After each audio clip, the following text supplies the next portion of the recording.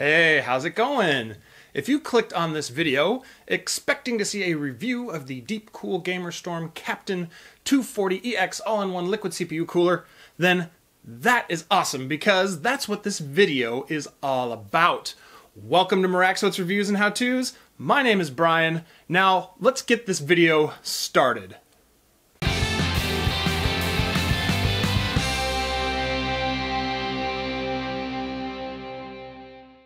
For the past several years, all-in-one liquid CPU coolers have been steadily gaining in popularity. What I believe people like the most about them is their near-silent operation and, of course, the superior cooling power of water. Personally, I've been on the fence for some time now about picking one up for my rig here, in part due to my reservation about putting liquid inside of an expensive assortment of electronic components. And also because I really just haven't seen any that were really all that visually interesting to me. That is until I saw this guy right here. So the Captain 240EX is the successor to the Captain 240, which I first saw in action when I was helping my cousin with his recent PC build. It's part of the Gamer Storm line from DeepCool, and as its name suggests, it has a 240mm long radiator with a water block / pump that's rated at 120,000 hours. It's available in two different color schemes. I, of course, picked up the black and red version, and there is also a white and black version.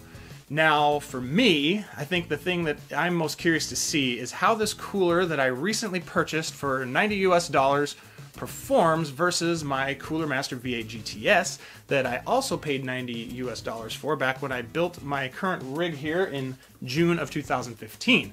So let's get this thing out of the box, see what all we've got in here, run some tests, or get it installed and run some tests, and then see if there's any major differences in temperature between the Captain 240EX and the similarly priced Cooler Master V8 GTS.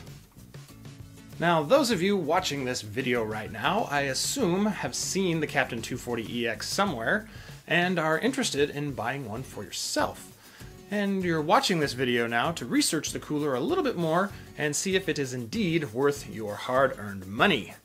I also assume you have done your homework and have already found out this cooler is indeed compatible with your CPU socket. But if you're not sure whether your CPU socket is compatible, then keep your ears peeled because I'm about to read off the list and I want to make this quick, so here we go. On the Intel side, it supports the LGA 2011 socket, the LGA 2011 V3, LGA 1366, 1150, 1151, 1155, and 1156 sockets. As for the AMD side of the coin, it supports the FM2, FM2 Plus, FM1, AM3, AM3 Plus, AM2, and AM2 Plus sockets. Installing the Captain 240EX is actually pretty easy, thanks to the very easy to follow, fully illustrated instructions. The thing I had the most trouble with was securing the fans to the radiator because apparently the screw holes don't come pre-tapped, so I had to push pretty hard to get the screws to thread in. But other than that, the only thing I feel like I should mention for those of you looking to buy the Captain 240EX is that when hooking up your radiator fans, make sure that you plug one of the fans onto the white plug of the included fan hub. Initially, I did not do this, and my computer wouldn't allow me to boot into Windows because it didn't think that any CPU fans were actually connected. So yeah, as long as you hook up one of your fans to the little white connector, you'll be all good. With the Captain installed, it is now time for the moment of truth. I should probably mention that I installed this on my i7-4790K that I've set to stock speeds, which is a base clock of 4 GHz and a turbo of 4.4. To get what I hope to be the most fair comparison, I set a custom fan curve on both the V8 GTS and the Captain 240EX so that the fans will run within the same RPM range at various temperature thresholds as the tests are being conducted. I also used the same Noctua NT-H1 thermal paste with both coolers. As for my tests, I decided to do 4 different comparisons, the first of which is, of course, to compare my V8 GTS and the Captain 240 at idle.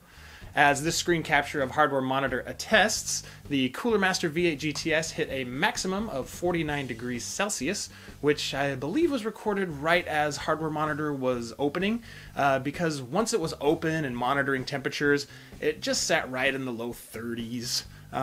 Now for the Captain 240. At idle, it performed right about the same, actually. The max temperature when starting hardware monitor was noticeably higher, jumping into the mid to upper 50s. However, our actual idle temps quickly settled into the same range as the V8 GTS in the low 30s. The second test was, of course, to put some load onto the CPU, so I loaded up good old Prime 95 and ran a 20-minute long stress test. The Cooler Master V8 GTS hit 85°C on the hottest core during the course of the test, with the Captain 240EX performing slightly better, hitting a maximum temperature of 82°C on the hottest core. Now, we could just stop right there. We've got temperatures at both idle and at full load, but Prime 95 is a synthetic stress test which is designed to stress your CPU much more than most any other application is going to. So before we call this one, I think we should take a look and see what we can expect in more realistic workloads. So in test number 3, I figured I'd do what the vast majority of you watching this video right now will most likely be doing on your computers, and I played some games.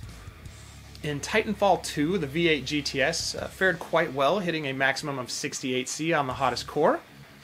In Doom, it also topped out at 68°C and then 67°C in StarCraft 2. Moving over to the star of our show, the Captain 240EX, in Titanfall 2 we actually hit 69°C on the hottest core, so actually 1 degree hotter than the V8 GTS. In Doom I hit 70°C, once again 1 degree hotter than the V8. But I did see a slight 3-degree temperature decrease in StarCraft 2 with the hottest core reaching 64°C. For my final comparison, I wanted to test some software that I frequently use for my day job.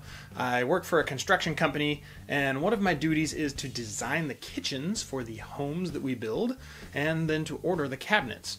To do this, I use a program called 2020 Design, which does photorealistic renderings of the kitchens so our clients can see what their new kitchen and stuff is going to look like before we actually go and order everything. The rendering process relies very heavily on the CPU, so once again I ran a test to compare temperatures between the two coolers while rendering out a kitchen design. This test actually produced the second highest CPU temperatures of all the tests that I ran, with the Cooler Master V8 GTS topping out at 80°C on the hottest core. And once again, I was kind of surprised to see that the Captain 240EX actually came in 2 degrees hotter, reaching 82°C on the hottest core. Okay, so now's the time for that part of the video where I give my final thoughts about the Captain 240EX, and I must say that I'm a little surprised by the results that I got. With it being a liquid cooler, I was fully expecting the Captain 240EX to edge out the V8 GTS in all of my tests, but it turned out they performed quite similarly, and the V8 even performed a little better in some instances. On the one hand, I was disappointed with the Captain's performance, it being a liquid CPU cooler and all, but after thinking about it for a while and taking into consideration that they're both $90 coolers, it made me realize just how good of an air cooler the V8 really is, with it performing on par with an all-in-one liquid cooler.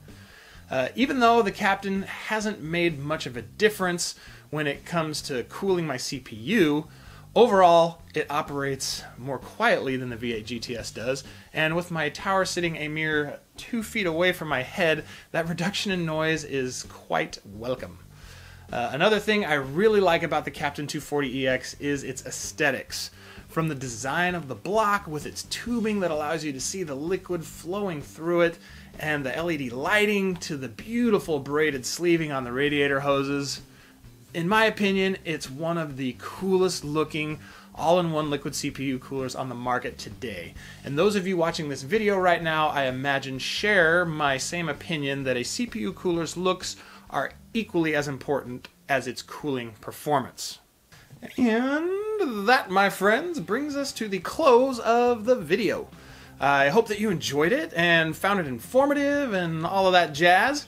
Before you head out, please click the thumbs up button if you liked the video, and also consider subscribing to my channel if you are not already. If you have a question for me or you just want to say hi, there's the comment section down below here where you can leave those, and I'll do my best to answer your questions as well as return your salutations. And as I sign off, I just want to say thank you for hanging out and watching today. I'm looking forward to doing it again next time.